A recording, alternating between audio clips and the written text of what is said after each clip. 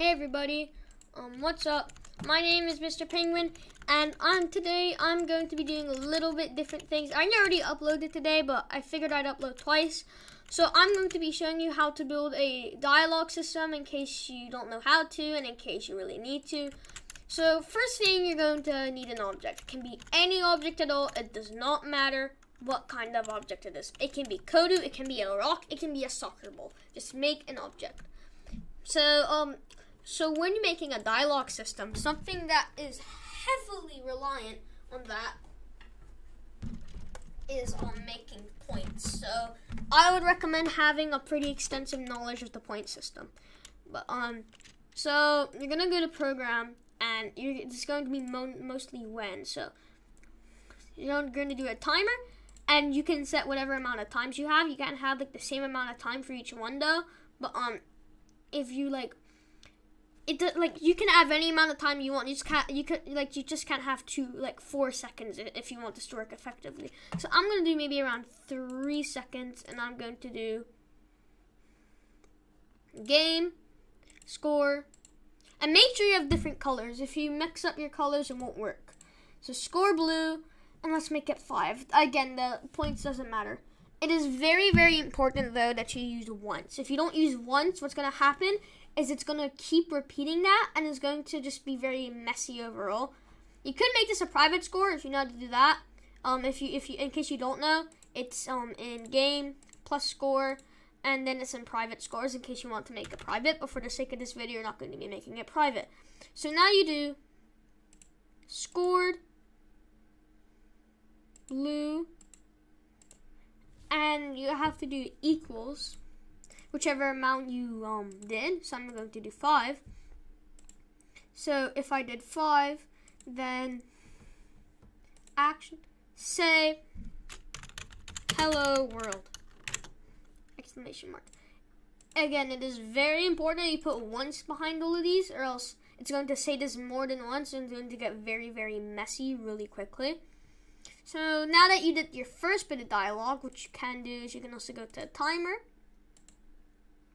4 seconds, and now you're going to do the exact same thing but for different colors. So I'm going to go to plus score, red, 10. Now scored, red, equals 10. You do the exact same thing you did above. So you say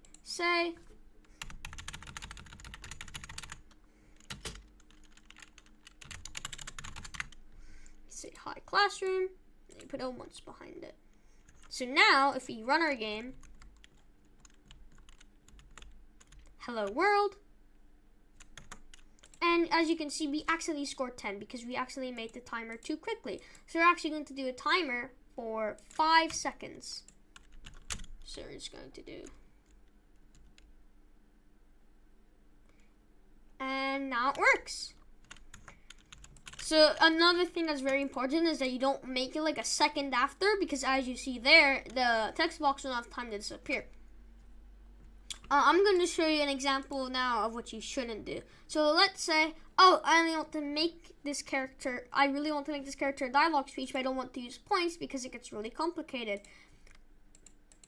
So you would probably go see Kodu and then say whatever you want to say.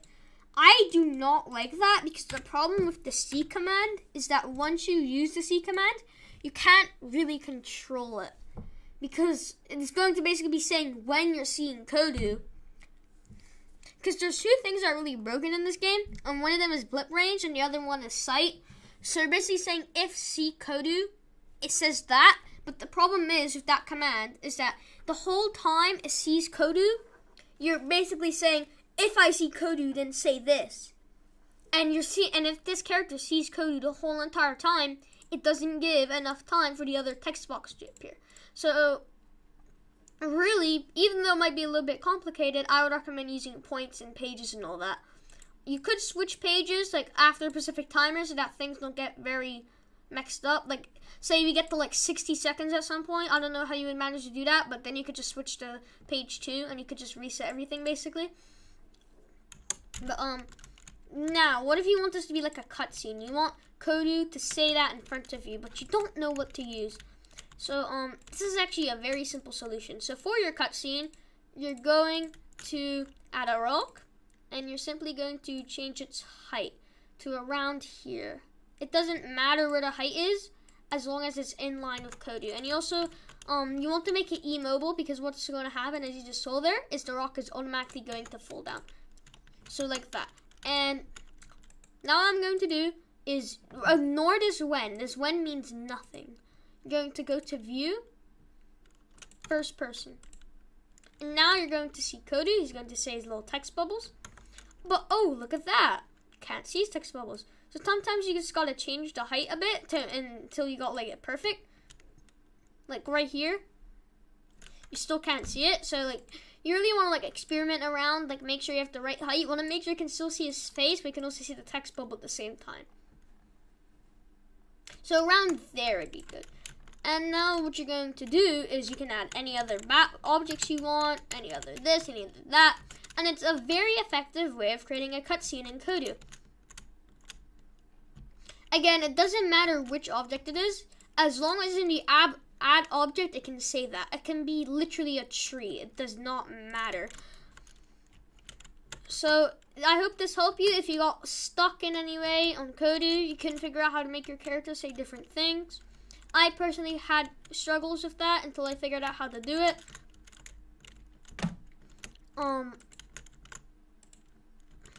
Because one of the main problems with this game is creatables, sight, and blip range. Those three can be very hard to do, especially creatables, because the problem with creatables is that you can't really code them all well. So a dialogue system like this is very important if you want a good game in Kodu, because with a dialogue system like this, you can actually make your game more and another really cool thing, you can make it so that I'm just going to do this really quickly. Scored black. I don't know. Let's say. Wait, no. Timer. Let's do 10 seconds. And now let's do game plus score. Black is another thing. I just think would be cool to show you.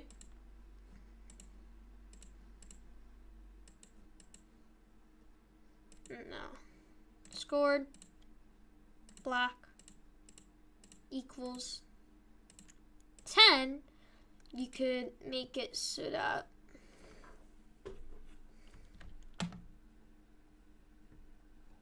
it switches to page 2, and on page 2, so this is something I use a lot in my games, but you can make it switch to page 2, and then you could go to, I believe, combat. Let's just make this C rock combat knockout. So now you could go to this rock and you could say, oh, if I see Kodu knocked out,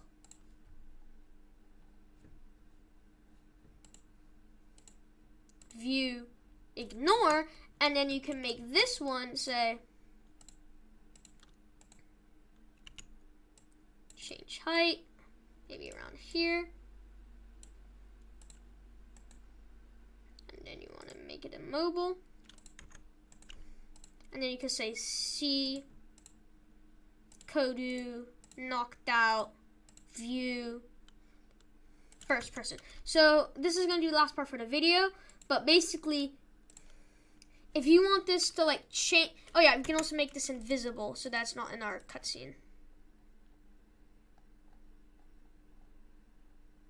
Right here, invisible.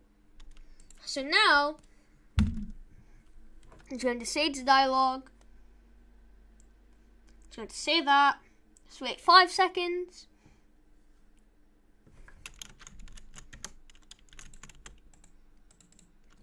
Oh wait, I see what I did wrong. We need to make a timer.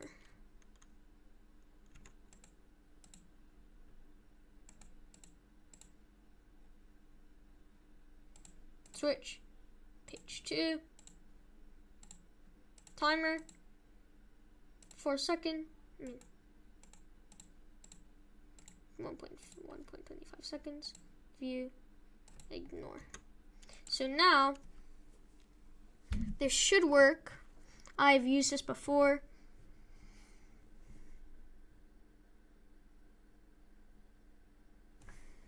That is weird. I'm just going to fix this really quickly.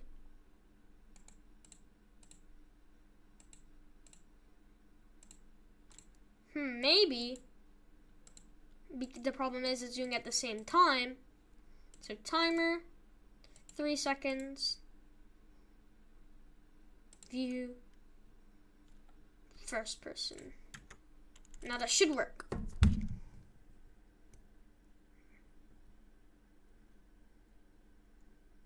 Let's wait 5 seconds.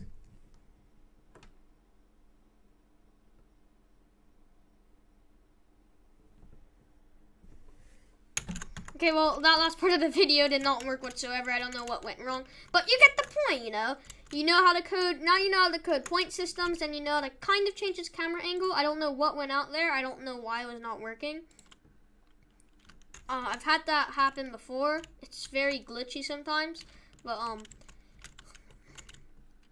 I would recommend like putting something that changes its size once that comes up, and when you click on it, it automatically brings you over there. That's just me.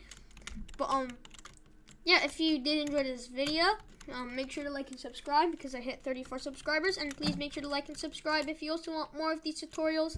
And let me know if you want, like, if you need help with dialogue, if you need help with creatables. Just leave a comment and I'd be happy to do that. So, bye.